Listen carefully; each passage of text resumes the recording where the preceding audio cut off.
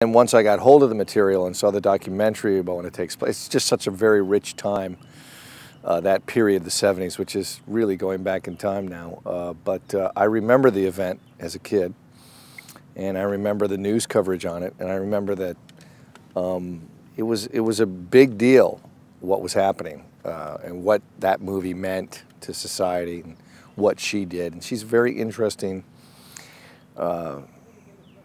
mystery. And the surrounding characters, it's so steeped in that time, you know, which I find interesting. You can really feel what made the 70s a sort of unique decade, or a part of it, you know, different than where we're at now. I think there's an affection, which I like. You know, you wouldn't expect a mobbed up guy who puts the money into the film and really cares about the profit only. But he's also a guy that's not really familiar with porn, so when he's on the set, you know, at least as I play it, he's kind of excited and titillated by it. And I think that there's something about her.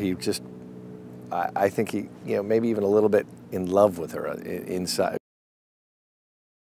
They're very supportive and very kind of in an interesting dynamic. I've never been directed by a team, but they kind of work as one. Even when, you know, when they both come on, they're very specific and totally non-interfering.